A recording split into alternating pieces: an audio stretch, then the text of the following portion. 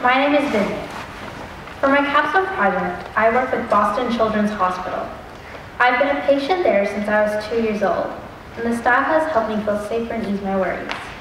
Over the years, I've befriended many of the staff, so now I want to support child life and help more children ease their worries. I recorded students at BFCCPS reading children's books, and my initial goal was 50 recordings total. I admit that was quite a challenge, but I'm very happy to have recorded 32 videos of kindergartners to 8th graders reading selected children's books and chapter books so far.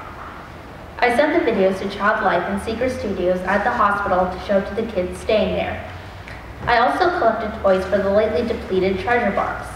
After patients wake up after a procedure, they often are in pain or are confused. Picking an item from the box helps them deal better with the situation. Since COVID, there has been only a few pencils and dried up slime in the box. One personal goal was to gain experience and confidence when presenting in front of a crowd. I had a lot of practice doing this by speaking during lunch about my capstone, and I feel like I did better every time. I spread awareness by doing so and throwing flyers that explain how you can help. I originally planned to hold a toy drive in the school on the week of November 7th. In the last week of October, the hospital said that they were only accepting donations until November 1st. With only 1 week left to collect and deliver the toys, a toy drive in school was no longer an option. I quickly set up an Amazon wishlist with my mom's help, and people selected items online, which I successfully delivered to the hospital. While recording the books, I experienced a few scheduling challenges. Many students did not have the same recess or flex time as me, which is when I planned to record them.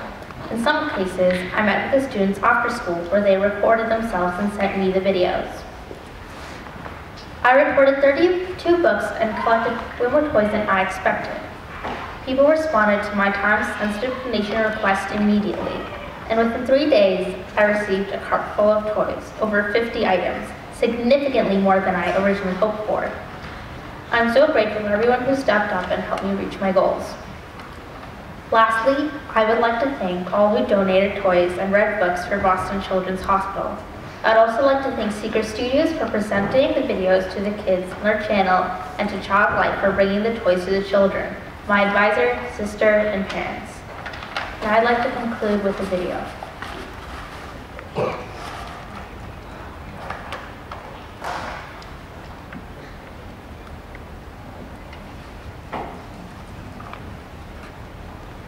Power Rangers ride by, headbang of wings, she soars into the air, coloring the sky's Hannah.